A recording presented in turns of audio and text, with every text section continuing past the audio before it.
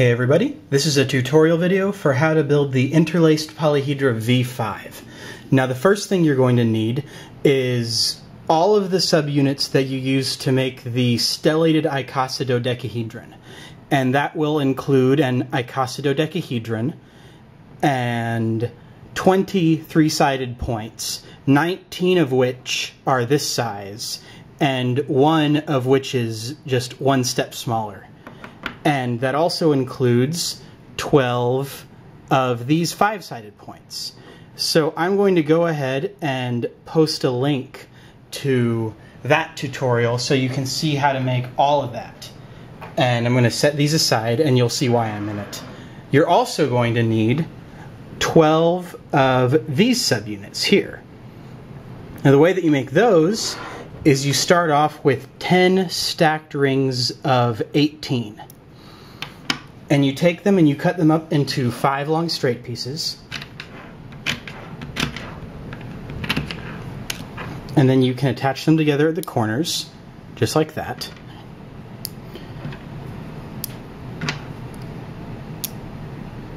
And then take a single pentagon of 5 magnets and put it down right here in the middle. Just like that. And that's how you make these. You need 12 of them. So, now that you have all the subunits from the stellated icosidodecahedron and also the 12 of these, to start assembling this thing, what you want to do is you want to take these and you're going to set them down on top of the pentagonal faces here. So this one will go down just like that. And it's not really attaching to anything, you'll notice. It's just kind of resting. There's a little bit of an attractive force, but it's not a whole lot. And so you want to make sure it's nice and symmetric, that everything is even all the way across. And then you can take another one and attach it to another pentagonal face. And it'll attach at the edges to this other kind of 5-pointed star subunit thing. So you can start to do that. And you want to go all the way around the shape. Now the issue is that it's really fragile and it's almost impossible to do this on a hard flat surface. So my solution to this is to bring in a nice red throw pillow, which is why I have all the subunits off of this table for now. So you can put the first 3 or 4 of these on and have it work on a hard surface. You can maybe even get like the first 6 of them on, but then when you flip it over, you're gonna need to put it on a pillow like this. So I'm gonna go ahead and do that.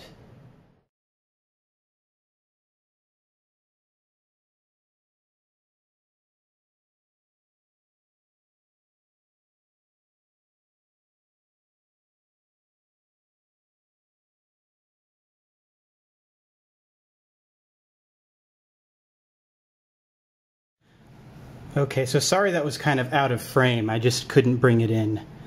But you end up with this shape. And I'm going to go ahead and leave it on this for now because it's still very fragile. Because basically the only thing holding the outer polyhedron that you just built onto the inner icosidodecahedron is just the fact that they're practically the same size. There's not a whole lot of magnetic attraction going on there. So now what you need to do is pick one of the 3-sided faces, and it can be any of them, on the inner icosidodecahedron. And you want to take the one 3-sided point that is smaller than the rest of them. And you want to attach it down by first removing the 3 magnets on the points, just like that. And you want to do that to all 3 legs.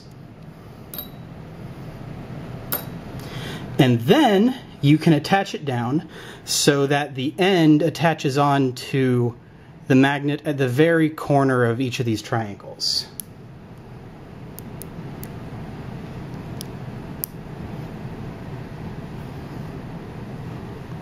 Just like that. And now you want to take 3 of these 5-sided points here, and you want to attach them down onto the kind of the 5-sided faces, these ones here. And you do that by, again, removing all the magnets from the legs.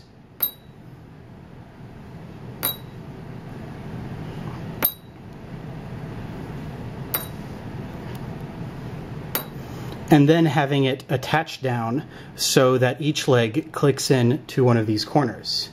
You want to do this carefully because it does have a tendency to stick in places that it's not supposed to.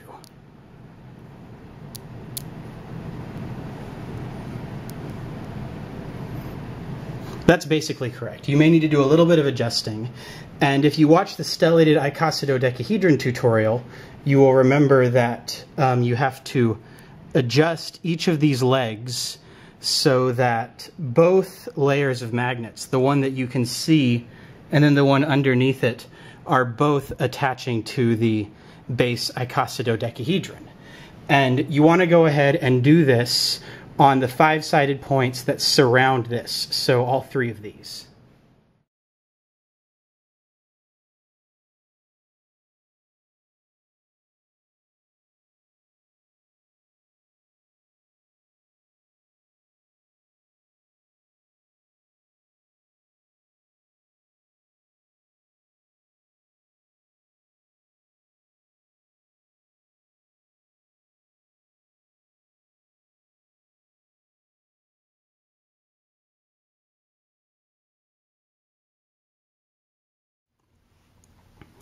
Okay, so once you're at this point, you want to take 3 more of these 3-sided points, and you want to attach them on the 3-sided faces that are in between these 3 5-sided points. So that one, and that one, and that one. So go ahead and do that.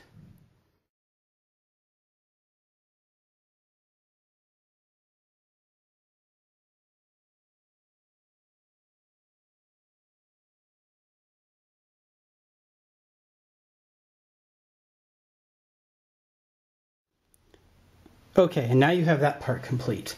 And now very carefully, you want to go ahead and flip it down off of this pillow so that it's sitting on the table on this surface here.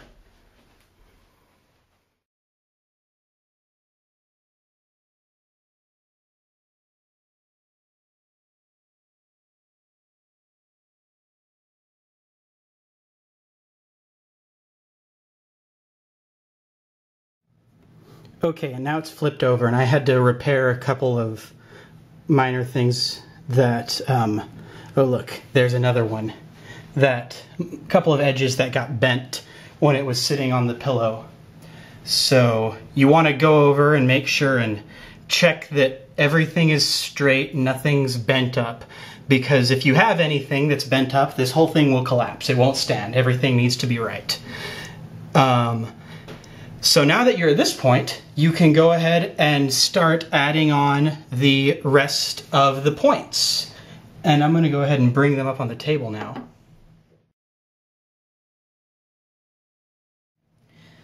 And you want to go ahead and start attaching them on. And there's not really a specific order anymore where you have to attach them on a certain way, but it's best to work from the bottom and go up. So go ahead and do that.